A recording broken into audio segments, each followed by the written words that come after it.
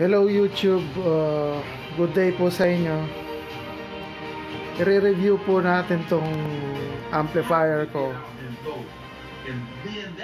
Ito po ay Lightning Lab 3000 watts RMS power. Ito po yung model niya. At ito po yung amplifier. Sa right side, nandito yung 12 volt remote tsaka ground. So 0 gauge na po yung mga input niya, yung mga terminal. 0 gauge.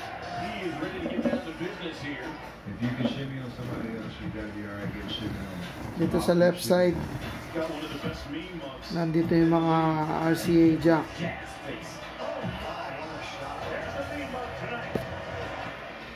Bass boost, high pass filter, low pass filter, at saka gain.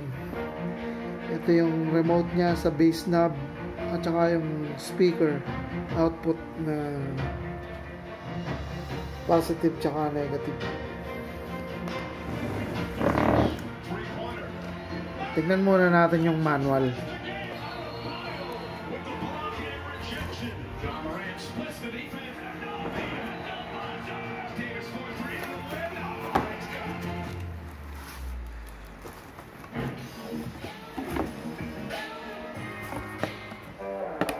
Action-packed games. Calls for big stories. Get the latest news. That the season starts on this December 22nd and begin is its fall cast and exclusive interviews. And discussions from around the league. They've made it to the conference finals. Rookies get drafted November 17th. In NBA Game Time. Catch it here on NBA TV Philippines.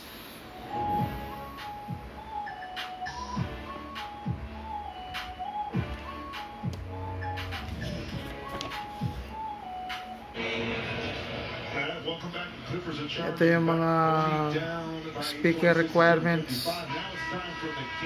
So from 1 ohm siya hanggang 8 ohms.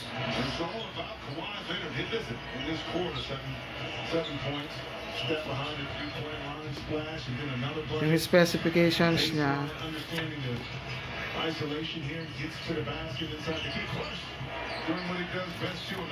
Ito. So sa 4 ohms, nag-output siya ng 1,400 RMS. Sa 2 ohms, 2,100. At sa 1 ohm, 3,000 watts. Tingnan natin yung guts ng amplifier.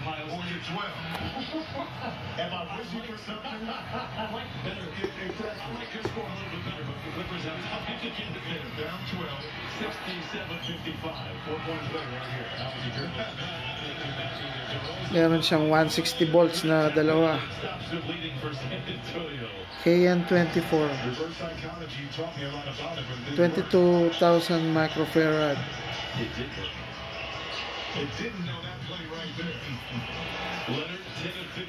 Itong mga filtering caps niya.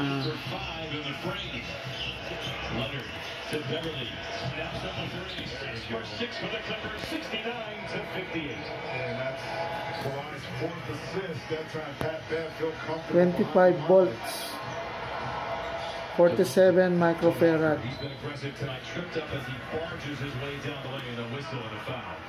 Well, we see a lot of this with Paul George and Kawhi when they're in the lineup together.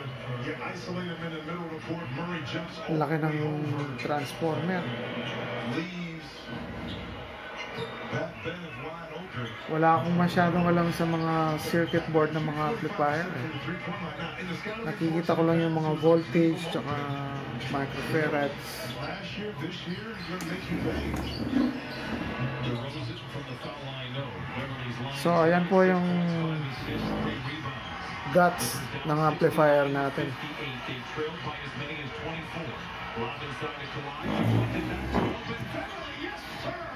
Ito po yung nakasulat Full range Class D.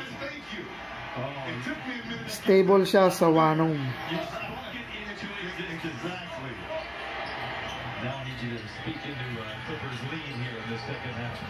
So yung in-order ko pong subwoofer para dyan,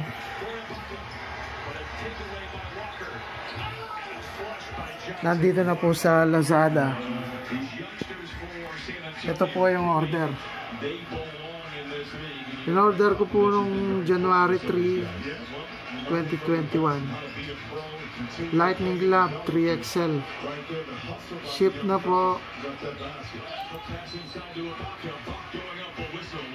Your package has arrived at the local hub LAX in your area.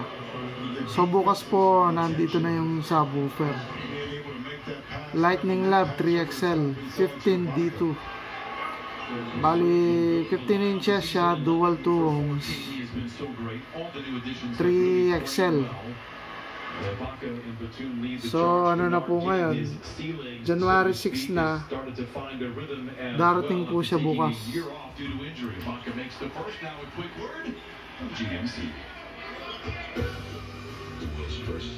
Papagawa ko pa ng box yan, baka abot pa ng 1 week pa para magawan natin ng review. So thanks guys sa pagpanonood. Ito ay last view ng amplifier.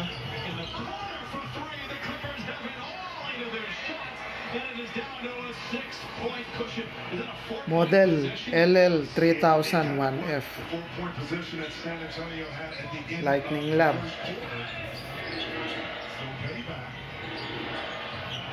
Thank you guys.